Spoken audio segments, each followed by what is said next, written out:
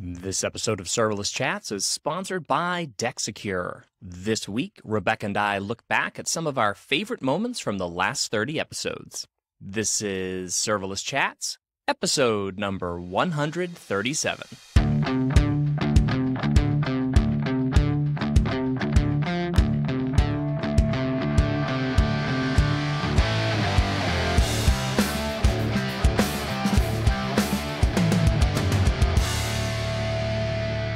Hi, everyone. I'm Jeremy Daly. And I'm Rebecca Marshburn. And this is Serverless Chats. Hey, Rebecca, how are you doing?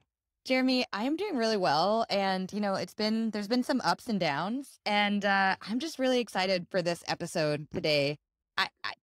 Should I say what it is? No, let's banter first. Do you want to banter? No, I think we have to keep people on the edge of their seat. So these ups and downs, the listeners should know we took a couple of weeks off from recording. We've recorded a whole bunch of episodes. We've got a bunch of really great episodes coming up as well. But we kind of, I went on vacation. I think you had some interesting stuff happen to you. So, maybe let's start there. What is the most interesting thing that happened to you in the last couple of weeks? Yeah, so I think there are two things. One, my car was stolen. Still has not been returned, but I guess I wouldn't even say it was stressful. There's nothing I could do to control it other than, file the police report and exactly what one might do. And, but there was a Levitas moment where the police were like, hey, we'll probably get your car back. When people steal a car in Seattle, it's usually just so they can do crimes. And I was like, oh no, you think she's out doing crimes? And they were like, oh yeah, she's doing crimes. And just the phrase doing crimes and imagining my car turning to this other side just on a hard knock life doing crimes. Right. That's the thing. You love them, you keep them, you try to keep them safe, and then they grow up and they go out and they start doing crimes. It's crazy. Doing crimes. So that was, an unexpected, maybe a low light, if you will. I appreciated this car very much. Highlight is that Common Room, where I'm the head of community, won Startup of the Year last night at the GeekWire Awards. And that's amazing. I really will say, we were not expecting it. It's a really big honor, and it was a big highlight. So anyway, enough about me. You went to Hawaii and you met a celebrity. We did, yeah. I took my family to Hawaii. We've been planning this trip for 25 years, I think. I can't remember. It's been a while that we've been wanting to go. So we finally got out there, and it was my daughter's 16th birthday, and we were on Oahu, and we were at, I forget the name of it now, but some blowhole thing where the water comes up and splashes. And there's this little... Yeah, well, that's what they call it, a blowhole. It's some whatever it is. But there's this little secret cove, which isn't very secret because you can see it from the road, but they call it a secret cove, where you can go down there and you can swim, and there's a couple of rocks you can jump off of and whatever. So we go down there, and we're walking around, and we see this giant man, giant, just start come out of the water. And he puts Crocs on, that are about the size of a canoe, giant, whatever. And my oldest daughter says, I think that's Rob Gronkowski. And when I'm looking, that is Rob Gronkowski. So I just run over to him. I was cool about it though. I fist bumped him and I was like, hey, Gronk, what's going on? And, I tell him I'm from Boston and whatever. So we had a good conversation. And then the funny thing is that I took a selfie with him, and then I said, let's get a picture with the family. And his fiance, who I totally forgot her name, but she's a swimsuit model or a supermodel, whatever she is. I just casually asked her, I said, hey, can you take a picture of my family with Rob Gronkowski? And she did. So she was probably quite offended by that at the end. But, here's Rob Gronkowski, 6'7" tall or something like that. I'm 6 feet, and this guy's towering over me. So, yeah, we just ignored her and just got this great photo with Rob Gronkowski. Well, I was really delighted to receive that photo when we had talked about how your travels were going. And honestly, if there's anything I believe or maybe believe the least, it's that you were super cool about it. Oh, don't worry, I was super cool about it. I'm I don't know if either of us are super cool about anything, but what would have been great is he was like, hey, aren't you that serverless guy? That would have been cool. If there was a mutual celebrity respect thing, maybe. But anyways, so look, we've, took a little bit of time off, like I said, but I think one of the things that we've done over the last, many, many, many weeks and months and so forth is, we've talked to a lot of really interesting guests, and we were counting them up the other day. and we're up to 30 episodes that we recorded together. And of course, we've had a number of amazing guests, but I also, I really enjoy talking with you as well. So I figured, what if we did an episode where we just talked about some of the past guests that we had, have a little chat about it, maybe pick out some of our favorite moments and so forth. And I was thinking about, 30 episodes. And I sent you a message and you said, oh, 30 episodes, that's it. And that made me think very much so like, it does seem like we've done more than that, but it's sort of like being married. Like I've been married for almost 19 years, but if people ask me, I'm like, I don't know, like 50. I don't know. It's just every day has been a blessing. But yeah, so yeah, that I think this would be fun. Yeah, I also think so 30 episodes, but we have been podcasting together and recording for about a year, a little over a year, Right. I believe. And so that's probably it, right? Because we record a bunch of episodes, then we take some time off for the holidays and for the summer, and I like let people catch up on episodes. So the numbers and the math does work out, but I think because the time has been longer than that. Right. But just so people know, I mean, Jeremy and I, selected some of our favorite moments. And when I say selected, we literally have over 19 pages of notes of our favorite moments. And so we're not going to go through necessarily all 19 pages, and a lot of it's text that we'll actually just listen to the audio. But it is hard to pick our favorite moments because we have interviewed so many incredible guests. So thank you for this to all of our guests for all 19 pages of all these moments that Jeremy and I truly feel grateful to have been able to record with you all.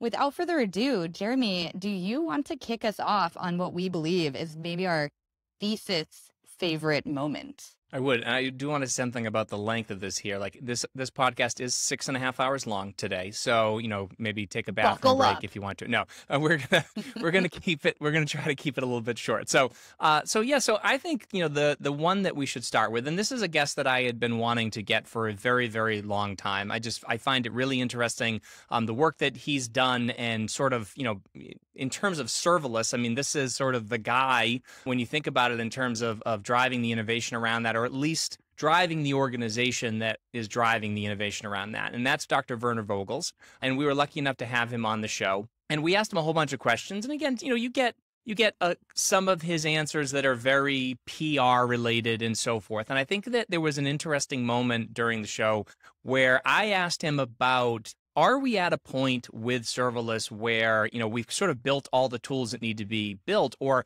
are there some other sort of major tools that need to be built? So let's listen to this, and then we can talk about it a little bit. But I loved his comment at the end. So I think what we've seen, if you go beyond Lambda, I think if you just look at the Lambda ecosystem itself, layers, SAM, all these other tools, the earlier tools, actually all have helped to become more efficient. But I also think you have to look at the complete ecosystem around it. API gateway, event bridge, and then take everything else. Take SQS, take DynamoDB, take S3. I mean, all of them are serverless. Yeah, and as such, the integration between them is always important, but also how easier can we make it to build solutions on top of this? Because in essence, I mean, we can talk a lot about sort of this one function that you want to build, but in the end, our systems are slightly more complex than that one function. Yeah, and so I think step functions have become a crucial tool in all of that. Yeah, because again, you see, we launched Lambda, and it's fun because you thought, you deliver this file or this message in this queue or whatever, and this one function gets triggered. Well, it turns out it's never one function. Yeah, and then suddenly customers had to start doing all the heavy lifting again. They had to figure out, has this function failed? What are the steps that they need to do after this function has failed? Yeah, and so building step functions, for example, has, I think, greatly improved the composition model for Lambda. But I can never see Lambda separate of all the other pieces that we have, because I think serverless is just as important for those areas. I mean, when now Redshift serverless, yeah, we have to figure out except how many of these pillars do you need, or Aurora, RDS. I mean, all of this. Take RDS is also one of these sort of old-fashioned kind of things where we started off with. Yeah, in essence, we had object storage, we had a network and security and things like that, EC2. In a database, because everybody needed a database. Yeah, but in the beginning, definitely RDS still meant that you had to manage your database. Right.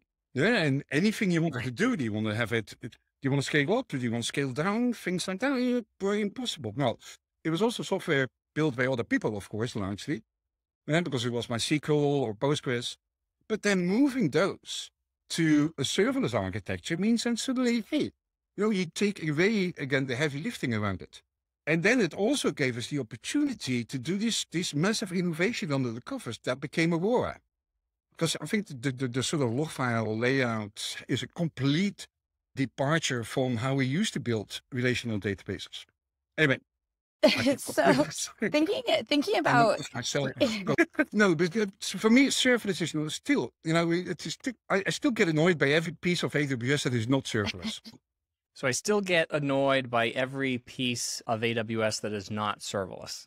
That honestly, I mean, I know we haven't printed bumper stickers yet, and maybe they've gone out of style, but when he said that, I think both you and I were like, can we bring bumper stickers back? I still get annoyed by every piece of AWS that is not serverless. And I think both you and I were like, do we get to keep this in? Is that something that, let's say, I mean, obviously, Dr. Werner Vogels is, a huge messenger for Amazon and AWS as a whole, or Amazon as a whole, AWS.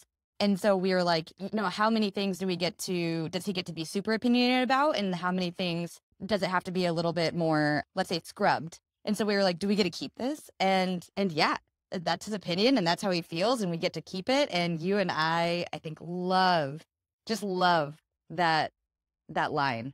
Yeah, I think there was a moment there that it was a little bit unscripted, right? And the other thing that was interesting too is he talked about all these services before Lambda that are considered serverless now. I just did a talk about this too, to basically say, for quite a lot of time, from 2006 to 2014, they're developing all these different services that are essentially serverless. But it wasn't until Lambda came along and there was a little bit more sort of, of an ecosystem built around, or that connection, that it became sort of this idea that these server or services were serverless. So it is encouraging, too, to think that this is the direction that AWS wants to go, or certainly the direction I think that that Werner wants to go. So it is interesting, but it's also interesting to think about where we are now, or sort of where we were going around the time that that Lambda was released, and maybe some people who might have been thinking about that beforehand. Yeah, absolutely. Thank you for this wonderful setup, Jeremy. It's like we talked about this, but one of the moments that I was really excited to highlight that you and I talked about was Jonas Bonner. And it's this idea of, I guess I let the cat out of the bag. Maybe I was supposed to introduce it without saying who it was first, but what was so interesting about talking with him is that he had written the Reactive Manifesto, which had, almost 32,000 signatures on it. And he had written about how the idea that reactive systems are responsive, they're resilient, they're elastic, and they're message driven. And I think he had done that in like 2004 or something like that. And so that was, what was that, 10, 11, 12 years before the release of Lambda. But it was sort of this idea of like, okay, how were people thinking about this a decade before? And then how did that evolve into something that ended up being something like AWS Lambda in the serverless ecosystem? So let's listen to a bit of our conversation with Jonas. And I wish I could say, yes, I saw this like serverless coming. But then I probably would have invented it, like instead of writing that document. It's not that simple. It's always easier to put one and one together when you look back. Right. harder to predict the future. But sure, halfway yes as well, because I knew where I wanted the industry to go when it comes to tackling these new challenges, when building things for the upcoming cloud, building things for the great infrastructure Amazon started to provide, and others as well, and the reason for writing it was that it was when I was out talking to a lot of people. Akka's been around for about 5 years back then, and it was. People didn't really understand why and how they should conceptualize about these new type of systems. And so what I tried to do is like distill it down to some core principles and make it easier to grasp, the gist of it. It's of course very superficial in a way, and that's the reason why I added this document around reactive principles. It goes a little bit more into depth, trying to explain what reactive systems is all about. But anyway, you're not really trying to give a common vocabulary, having one way of looking at it, so people can communicate and talk about the systems in the same way. And also, a little bit like call for arms. This is what we have to do as an industry. This is where we're going. We better get prepared and join forces on trying to invent this future, as like Alan Kay would say. So it's that's really what it was all about. And I wish I would have come up with the Lambda serverless experience. I didn't, but that sort of followed these ideas, I suppose. While the reactive systems is more like the groundwork on how the system should work and how we should design these type of systems. Well, I'm gonna give you more credit than you give yourself, because I do think that it was very forward looking, and I would be surprised if that document wasn't brought up in some of those early planning meetings. And you're actually going to get a second chance right now, because I'm certainly hard to predict the future, but we often ask a lot of our guests to say, like, hey, where do you see serverless in 5 years? But we don't usually have guests that are actively trying to shape that future of serverless. And so if we were going to predict the future, and perhaps you're going to write another manifesto about what's coming, 2 questions. Where do you think serverless is going? And where do you want it to go? Are they aligned? Yeah, I have 2 passions, and I think they are aligned. I think we're going there, and I think we have to go there. And the first one is around the user experience. Even though serverless was really groundbreaking when it comes to that. Of course, more has to be done around the user experience and the whole tool chain, from developer tools, through the CI tools, staging, all the way up, and also around the programming models. That's also part of the user experience, and how you actually reason about these type of systems. A lot of interesting work is being done there, but I think more work need to be done, and that's a place where we're really trying to think hard what it would mean. I think that's will sort of make it or break it for serverless, unless we make it super accessible. It already is, but I think we can do even better. And then everyone will not start using it, which I think it deserves. So there's of course more to say, but off to the next one that I think is equally important for me, at least. Perhaps, and it might be a little bit more early days, but that is the move to the edge. And how this the new type of infrastructure we're getting, things like 5G, for example, with the vision of having like hundreds of millions of points of presences, even now, essentially in your backyard, where you can have local groups communicating a little bit more offline, and having all this super optimization that can be done with 5G. Being able to push serverless up in that realm, and having hybrid solutions, because it won't just happen overnight. Right. We'll still have old cloud infrastructure, old in quotes, but traditional cloud infrastructure that want to communicate with these edge clusters and do it efficiently. And how do you program for that? So I really love that conversation with Jonas, because I think it was sort of, it's the same sort of thing I've been thinking about for quite some time. This idea where you've got to make serverless more accessible for people, right? And you kind of have to get them out of their old mindsets. Indeed. And I think we've had some amazing conversations with some amazing guests, and a couple of whom, one in particular, really helps us and others conceptualize what it means to get out of a mindset and what it means to say things from a new way. Right. And I think if there's anybody who can talk about sort of planning for the future, or maybe mapping for the future, Simon Wardley, we had him on episode 110, and you actually asked him this exact question about how do you sort of get people to sort of shift that mindset and start looking forward to serverless. And of course, we named the episode The Inevitability of Serverless, because I think it's quite clear from this conversation here that it's happening whether you want it to or not. So I'm going to be, I've been blunt enough anyway. I'll be brutally honest. Is that most inertia I don't find in people, in engineers, people doing the actual work. Most of the inertia I actually find in the management layer and in the executive layer. So where inertia occurs, for example, one government department very much resisting the shift to cloud, mainly because the systems admin people within there and their managers were like, oh, we can't do that. Because the vendors were in there saying, well, if it goes to cloud, you're all going to be out of the job and all that sort of stuff. So it was quite simple just to say, well, look, we don't want to shift to cloud, actually.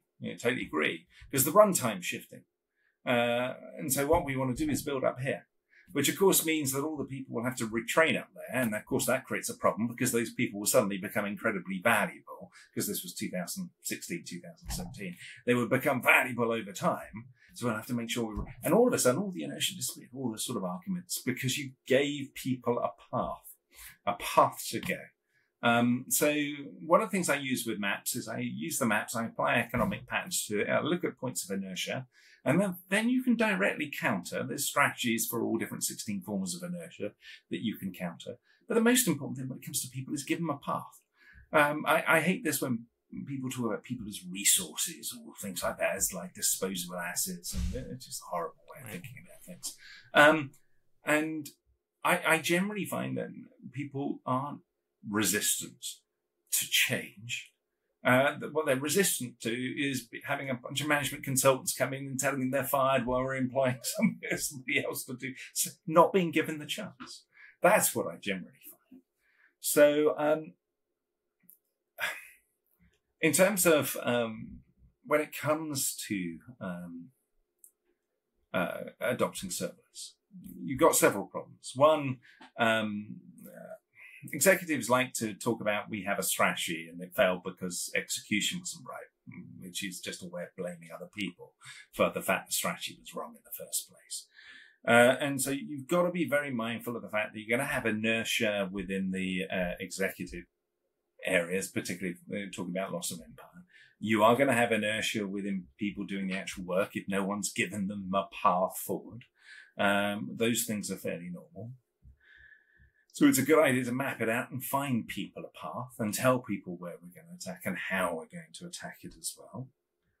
You're going to have inertia coming from the vendors. The vendors will always tell you that, you can have the future just like the past. So your capital investment, we can make sense of that. We can turn your great big data center into a private cloud. It can outcompete Amazon. They're going to tell you all that stuff as long as it sells them more service. So you've got to be mindful of those sorts of things.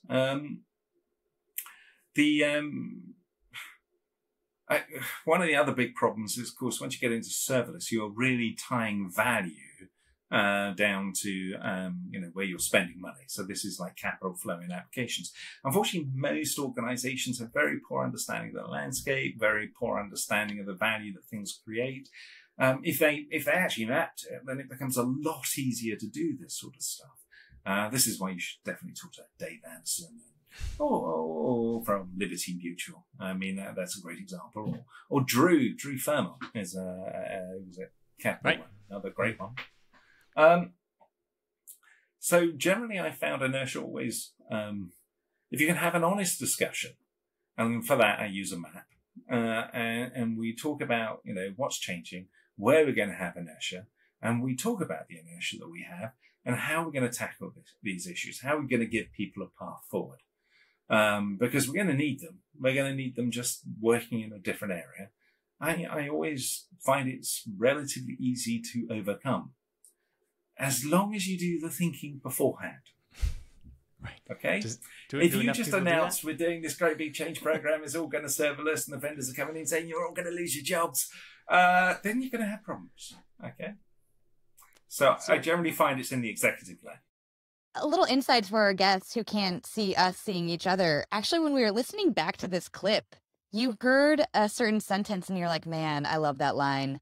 And so maybe highlight that for folks, because I also love that line, and I loved that it still gets you, even listening it back. And this has been probably the 30th time you've heard this back. Yeah, and this is, and again, Simon has so many great quotes that are in there, but the line that I'd love to highlight is where he says, executives like to talk about, we have a strategy and it failed because the execution wasn't right. which is just a way of blaming other people for the fact that the strategy was wrong in the first place. Yeah, I think that's palpable, powerful, and something where you're always like, oh my gosh, the strategy being wrong. How do I ensure it from like first principles that even that foundation is correct?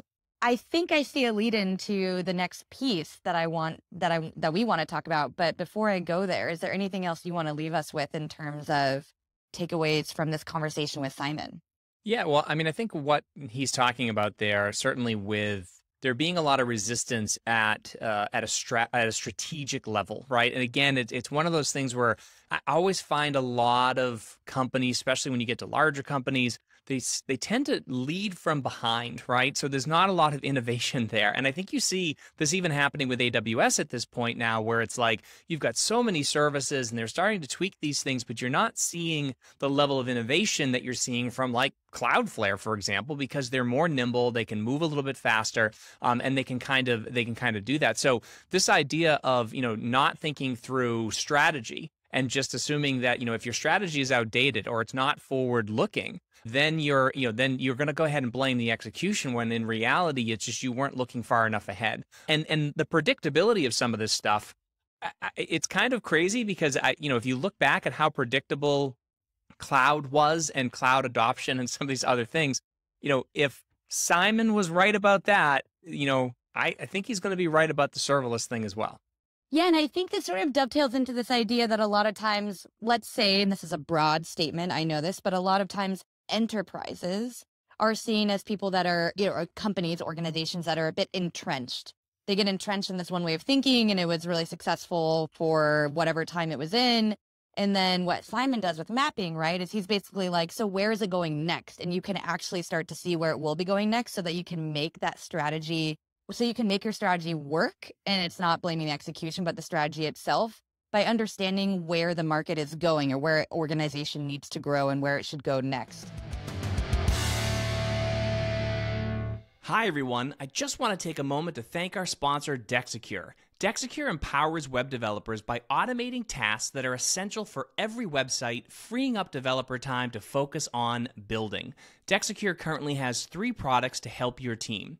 Their Web Asset Optimizer optimizes content like HTML, images, CSS, JavaScript, fonts, videos, and more. Their Third-Party Optimizer takes care of all your third-party assets, and their Intelligent Network Optimizer enhances the performance and resiliency of your website. Dexecure also has an open source product called OpenDexecure, a cloud-agnostic edge development framework. Now, what I love about OpenDex is that the developers can jump straight into product building and not worry about dealing with setup and all the other roadblocks that come from the complexity and configurations of other popular CDNs. If you're interested in trying Dexecure's products, you can for free. Just visit Dexecure's website at dexecure.com to sign up and learn more. That's DEXECURE.com.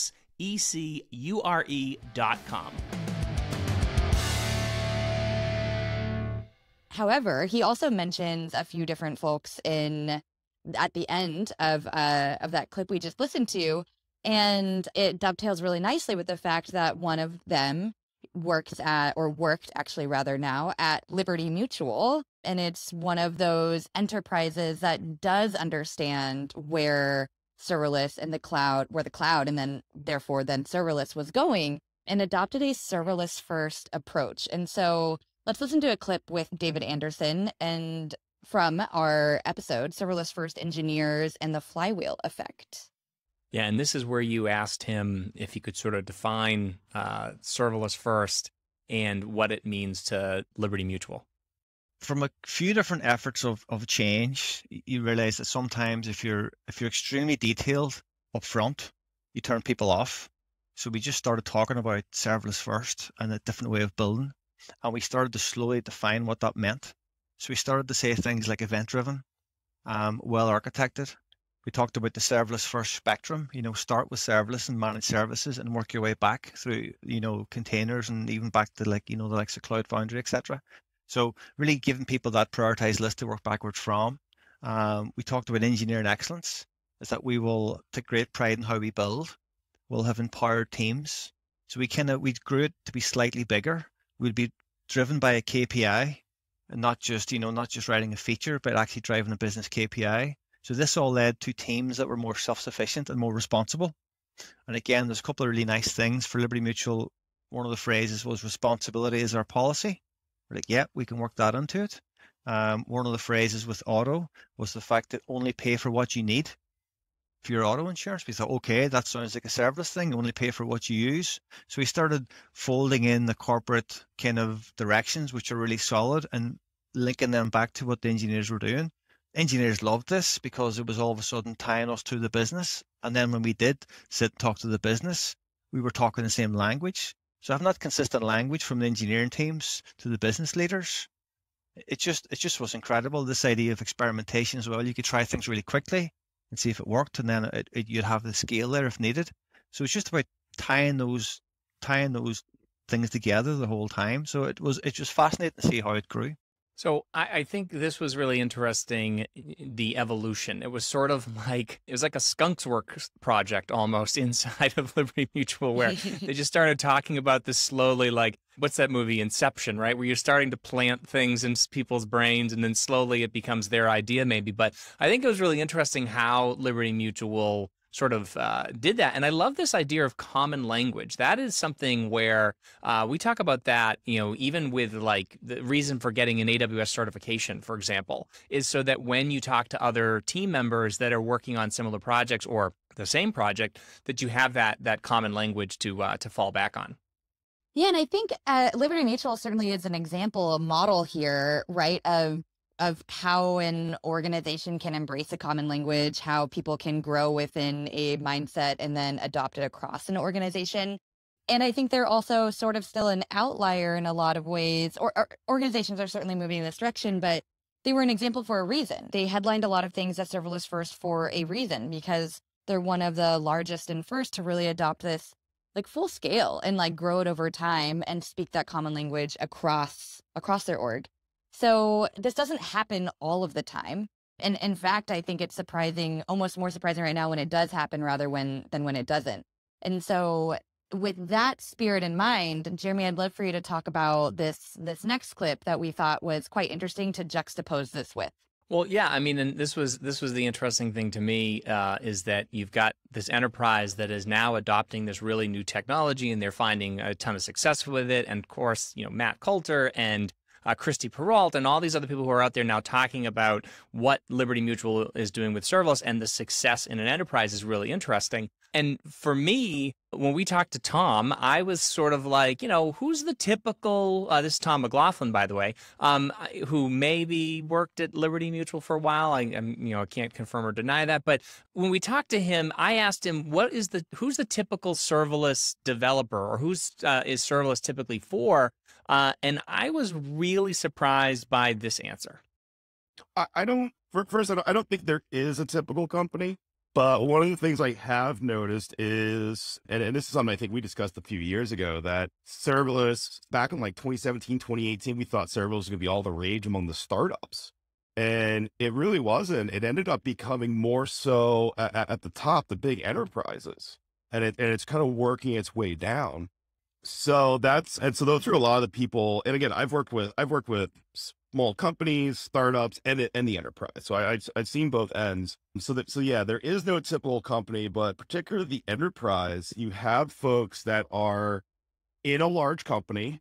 They have been doing things a certain way for quite a while, and they're now being tasked with change. So it might not just be, an architecture change. It's part of, say, digital transformation or service modernization. So it's tied together with these larger initiatives. I want to follow up on that. I mean, I was also working at AWS on the serverless team, right? And we had definitely sort of like messaging for enterprise and messaging for startups and everything in between. And I'm so curious, since you have been in the business for a long time, if you have a why behind, I mean, it was sort of surprising, right? As you said, you thought maybe startups would adopt it first and would work its way up, but really it started, or you saw the most adoption or desire for adoption through digital transformation at the enterprise level, and then maybe some startups end up using it as well. Do you have a hypothesis, or maybe you have like cold hard facts where you're like, this is actually why it was more adopted at the enterprise level. And here's the reasons why we were surprised, but it didn't actually catch fire, let's say, in the startup land. I think in the startup world, start there. I think Kubernetes was just so attractive just because there was the mind share, and you could throw a wrench somewhere and hit some infrastructure person that could set up Kubernetes for you. I don't a lot of, it's funny. There's a meme where this person has a toy car and it's on a giant flatbed truck, and they're like, deployed my WordPress instance to serverless. And yeah, I think there's just this in the startup world. It's like, oh, we do Kubernetes because we're going to be that big and we're going to need all of that, and we don't know what we're going to need tomorrow, so we can't tie ourselves into AWS. We need this agnostic platform. So that and I see that appeal. I disagree with it, but I think that's why it's really taken. That's why I think it's still very common in the startup world. That this finding the people with the skills is really easy. You can find somebody that knows how to put some software in a container. You can find an infrastructure person that can set up and run Kubernetes for you. So, all right, cool. Let's just go with that. On the enterprise side, the enterprise is really fun. I would tell anybody, take some time in the enterprise if you just want to study organizational culture. Pretend you're an anthropologist. It's really cool. So I can't tell if you're being facetious or not. I literally just read to Jeremy as enterprise is really fun. I was like, this is likely the first time I've actually ever heard this. No, it's so interesting because you start talking when you look at the enterprise, you're just kind of like, well, why is that giant 5,000 person organization or 50,000 person organization making this sort of decision? And then you have to start kind of going through the org chart, and you can actually trace sometimes the logic of certain decisions by looking at the org chart. So my favorite is go try and sit there and sell, a IT exec on, hey, well, if you go serverless, great. You can transfer headcount and resources over into development, the people that make money, take stuff out of the stuff that costs money to run. And it sounds like a compelling argument, right? Who doesn't want to make more money and spend less money, running all that stuff? It's great until you realize that, yeah, the people that do the development and the people that do the operations are two completely separate, VPs or something like that. And no, and for each of them, it's amazing that for each of them, actually that argument doesn't only not resonate, it actually doesn't make sense for them. So so the person that's running infrastructure, they don't want to give up, their budget and the headcount and stuff like that. So they're incentivized to, let's have this.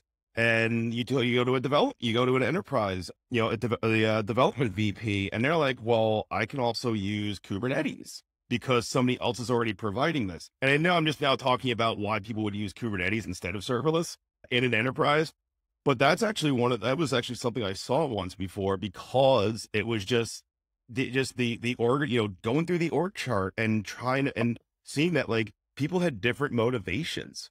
And people looked at the arguments that we give in just different terms than we're accustomed to. So I think enterprise anthropology sounds like a really bad suit shop or something like that. But I think if the reason I say go into the enterprise, and it's just once you start seeing an org chart, you can understand how decisions get made, and it's fascinating, completely fascinating to understand all this stuff. But why would a development team inside an enterprise go serverless? One of the reasons is you will have other IT executives who will disagree with that. With that first executive's thinking that, sure, we can just have that other group run all our infrastructure.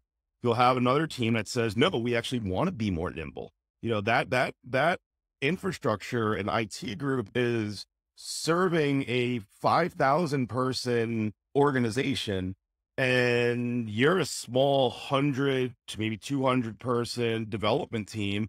It's kind of like, well, wouldn't it be pretty cool if we could actually just have, if we could respond more quickly to our own needs instead of having to filter everything through them? So that is, again, so that's one reason why within an organization, yes, you can you will see teams adopting, serverless within the enterprise. Yeah. So this clip, I mean, I remember both of us were typing back and forth to each other as we do. That's how we take notes. And in case our listeners don't know, we both typed something at the same time, which was something like, wow, this is the first time I've ever heard this, or what a surprising statement, or I've never heard like the enterprise is super fun. Nor this idea, which is not to say that it's, I think we were both like, in our heads, we're like, yeah, it's serverless, it's nimble, right? It allows you to really move quickly. So this idea that startups, it's like well designed for startups, and it is. I think that we don't often hear that enterprise story a lot, where it's like enterprises are the ones that want to be adopting this. They're usually like that idea where it's like slower and harder to change. And I think this answer from Tom was memorable, not only because he's clearly been on all sides of the spectrum working with different sizes of organizations, but also memorable for me because you and I both had similar like, moments. And so that's why I think I really wanted for all of us to re-listen back to this. Right. And I actually think it was an interesting sort of, as you said, this idea of like, you would normally flip it the other way. Like I would think when he says, you can throw a wrench and hit somebody that knows how to set up a server or do containers, he's actually very right about that. I mean, that is something that lots of people know how to do. When you start talking about more specific things like serverless and so forth, it does get a little bit niche, right? And you have to find people that know how to use DynamoDB and people who know how to use, I mean, now start talking about the more niche services like AppSync and EventBridge. Like these are things that require a fair amount of specialization in order for you to understand and then be able to use them correctly. And I almost got the sense from Tom that there was a little bit of frustration within enterprises from the people who work on these teams who are like, why does it take 6 months to get an API endpoint provisioned, right? Like we need to move faster than this. And we need to be able to do these things quicker. So I can see the reasoning behind it, and certainly from a corporate standpoint, or from an enterprise level standpoint, trying to justify the savings that you're going to have and the productivity boost and all this other stuff makes a lot of sense. But it is a big cultural shift. And then on the other side of it, though, I do think that, there is something we need to sell with serverless that we're not selling. That is this idea of, there's maybe some complexity to it and so forth. And again, we've got to make serverless easier. This is a question, this is a topic we could go on for hours about. But the idea of being able to say something like, if you're a small company, a 1-person, 2-person, 3-person startup, how you build something is maybe a little bit, I guess, less important than whether or not you're building the right thing. And I might have given away too much there, but I'd love to hear your thoughts on that. Yeah, I don't think you gave away too much. I just think you set it up so well that I would love for people to go ahead and listen to this outtake with Swizit Teller from the episode Serverless for Front-End Engineers, and talking about iterating quickly and building the right thing and what that means for teams. One of the things with software that's really nice is that you can iterate fast, but then we're putting all of these roadblocks in our way that make it hard to iterate fast. And it's only that fast iteration that really makes it possible to build something that people want. Because I feel like in most companies or in most environments, it's much more likely that you're going to build the wrong thing than it is that you're going to build the right thing wrong. Because if it's the right thing, you can always fix it later. But if it's the wrong thing, It needs to die as soon as possible.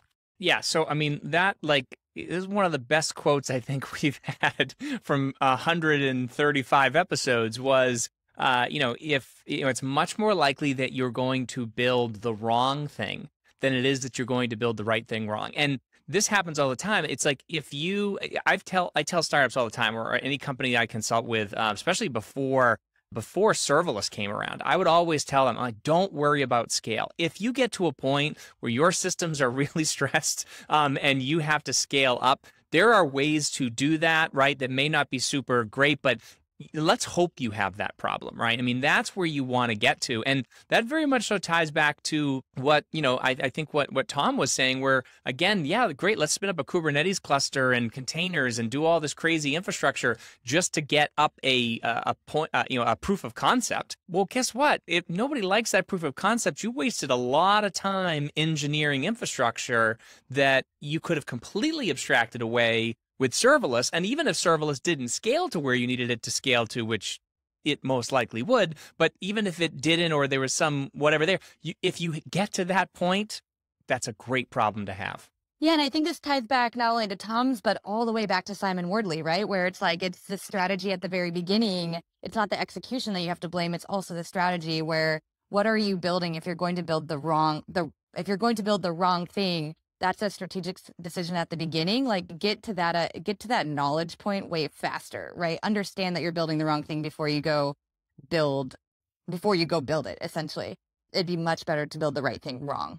Yeah, totally agree. So we're running out of time, and I actually thought we were going to get through all of these things very, very fast. But me too. We're always I think so in the interest, we are optimistic.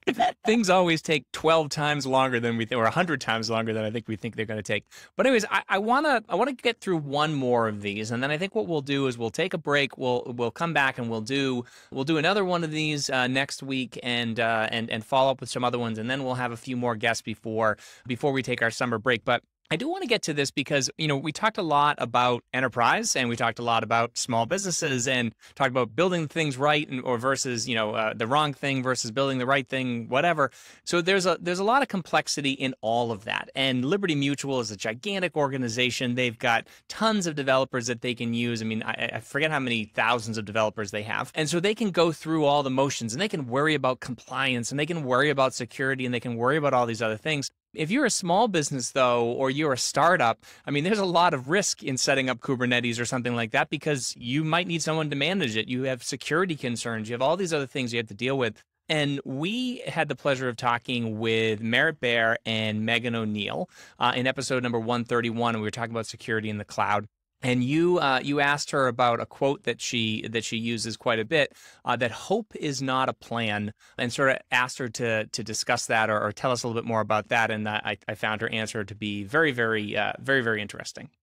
I take very little credit for it. I think it's kind of an Amazonianism, because I have also heard it from Eric Brandwein, and that's usually who I attribute it to.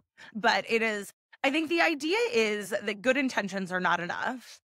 That, like, we believe that humans are, as Anne Frank would say, inherently good at heart or something, but that's not enough, right? That ultimately there needs to be mechanisms to get the job done, and that mechanisms allow us to also scale and to be able, because we can not only be able to hand over to the next person sort of a playbook of what we've been working on, but also to allow us to automate away. Because if it's a mechanism that, so for example, our SIM system, initially, every SIM gets answered by a human. And then increasingly, it gets answered by a robot.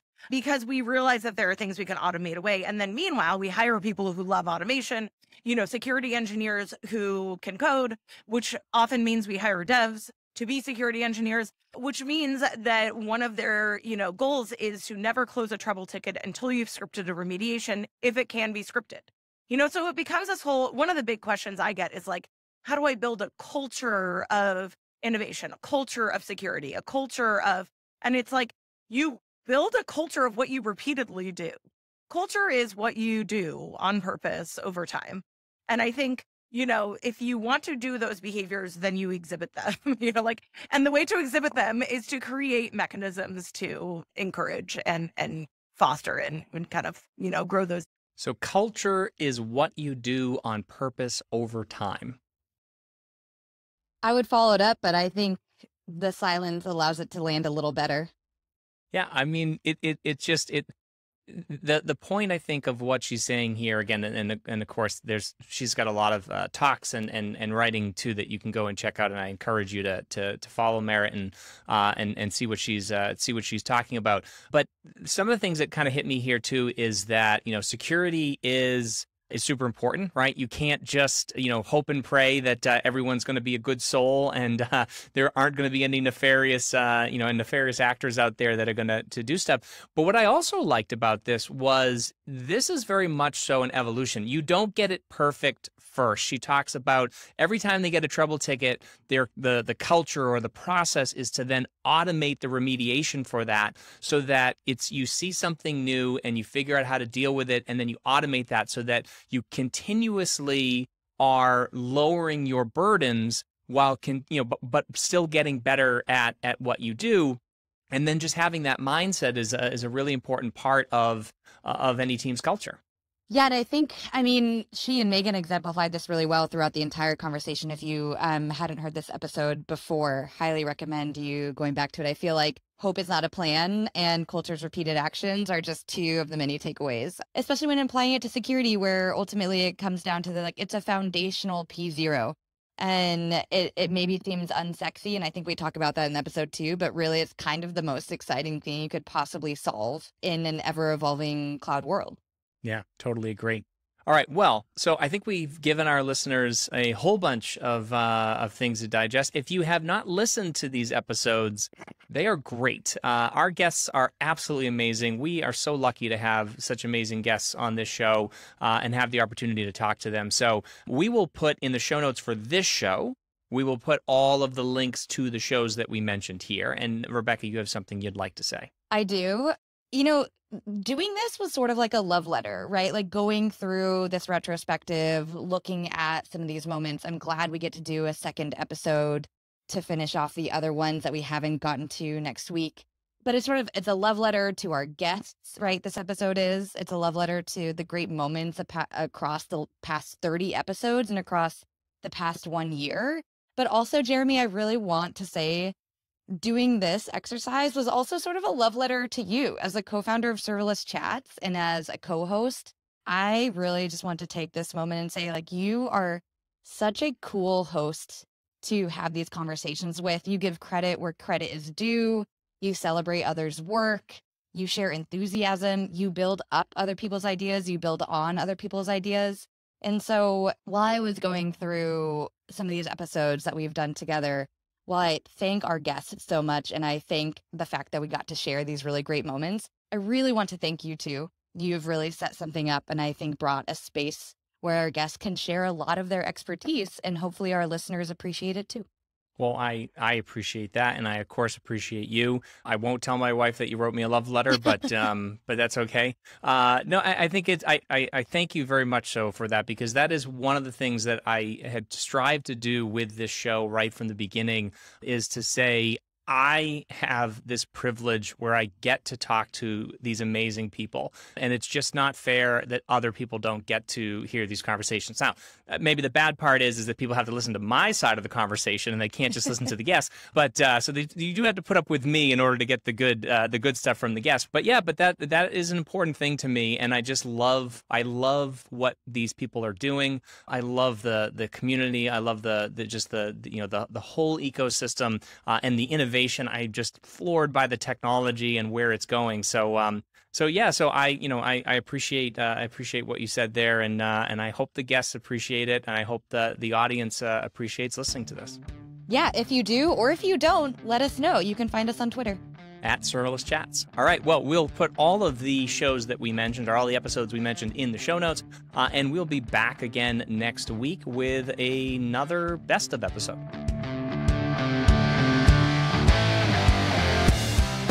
And that's this week's Serverless Chat. Rebecca and I want to give a huge thank you to all of our guests featured on this episode, and to our sponsor, DexSecure. If you want to check out the show notes and a full transcript of this episode, you can find them at serverlesschats.com/137. For more Serverless Chat, subscribe, sign up to be an insider, check us out on YouTube, and follow us on Twitter, Facebook, and Instagram. You can connect with Rebecca on Twitter at Becca Odelay and me at Jeremy_Daily. And if you want to keep up to date on everything serverless, make sure you subscribe to the Off by None newsletter at offbynone.io. Thank you so much for joining us, and we look forward to chatting with all of you again next week.